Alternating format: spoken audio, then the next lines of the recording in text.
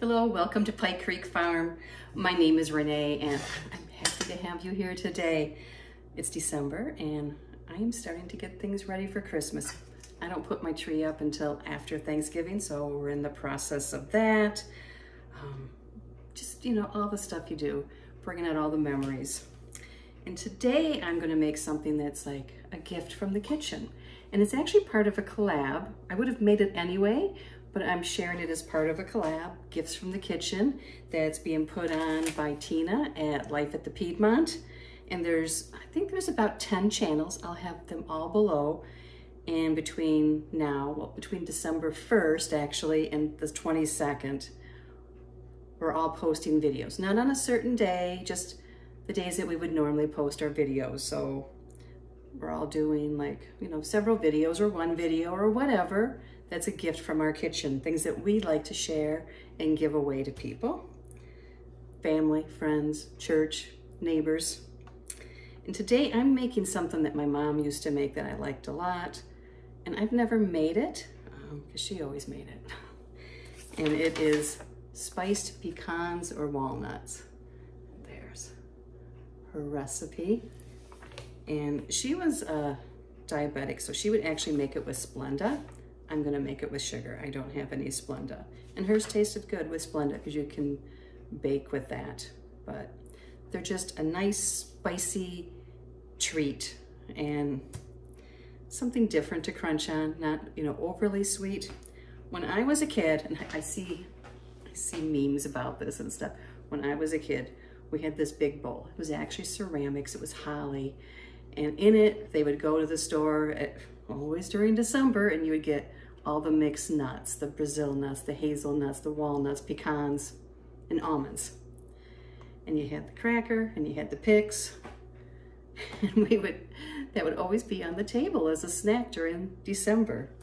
So she didn't do that anymore for a few years now, but she started making these spiced walnuts. And I have several bags of these walnuts in my freezer that were given to me.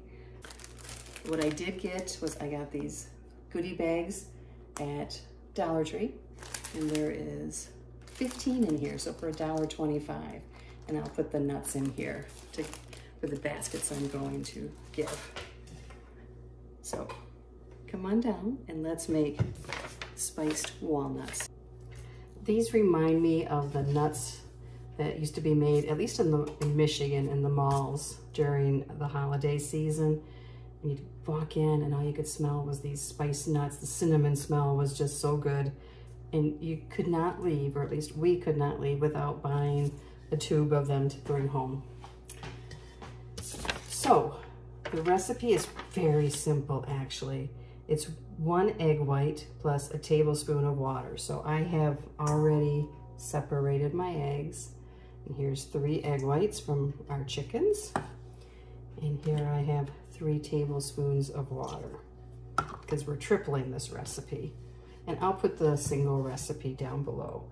And you want to beat this until it's frothy. So I am not going to use a mixer. I'm just going to use a whisk.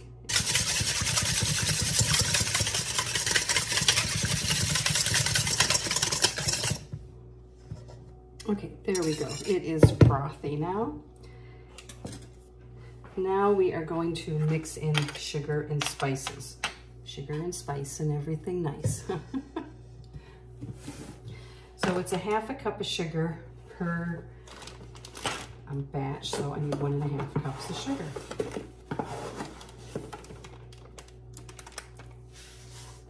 Three teaspoons of cinnamon.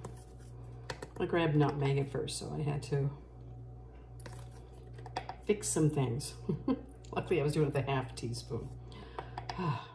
Pay attention, Renee, pay attention. 3 teaspoons of cinnamon. 1/2 teaspoon for each batch for the nutmeg. There's still some nutmeg in ours, so 1/4 teaspoon. So I'm just gonna put like about 1/2 teaspoon. But I will put the correct measurement down below. And then 1/4 teaspoon of salt.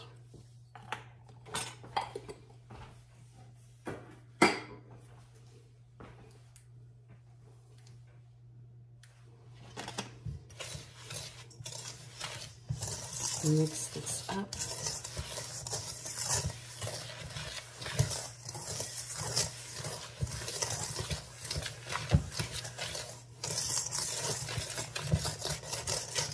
And you could always change up the spices too.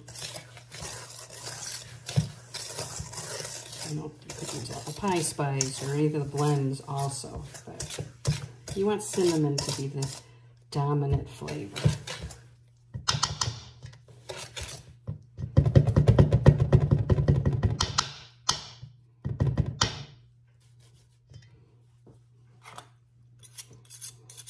So if you make this the way Mom makes it, it would be keto friendly. If you use stevia or something. I'm not sure which ones of those are best for baking with. Now we just want to open up our nuts and add them. It says halves, but mine aren't all halves. And I don't think it usually is when you're buying them.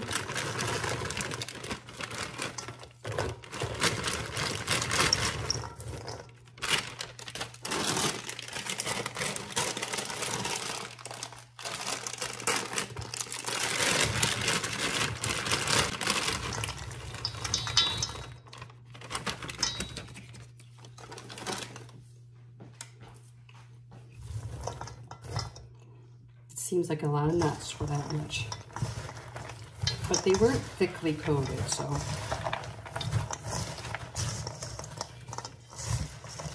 Now after it's all mixed, we're going to spread this into a cookie sheet.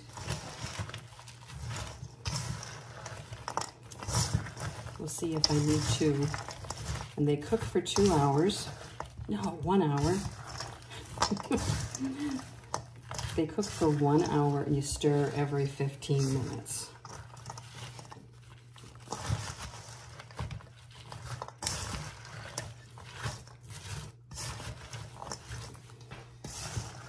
So the nuts get nice and toasty and infused with the cinnamon flavors and the other warm spices. You know, if you like cloves, you could add cloves or allspice. I think the cinnamon and the sugar and a little bit of nutmeg is perfect.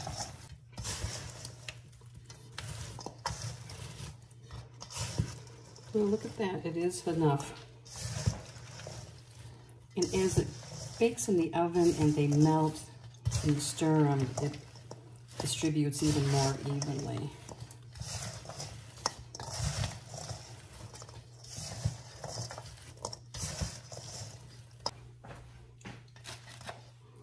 Now we want to spread them on a cookie sheet that's been ungreased. You don't want to grease the cookie sheet. And make sure you get any of the sugar mixture out of the bottom of the bowl.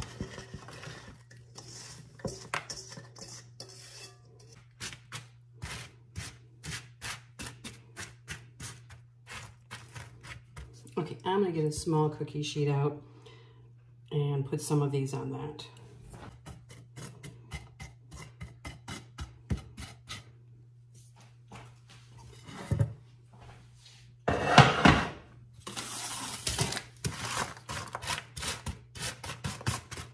So I'm gonna put these in the oven, set my timer for 15 minutes, and I'll bring it back as I stir them and rotate them. Timer went off. Let's stir them. I don't know if you can see, but like they're starting to like kind of dry out. So you want to mix it.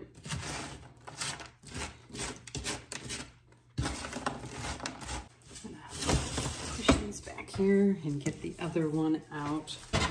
Switch. Oh, look at that. I never even caught that. There's a shell. A big hunk of shell.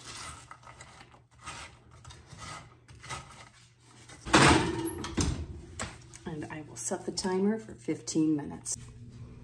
Here they are done. Everything is dry. There's no liquid in here. The nuts are toasted. So now they have to cool before we can package them up.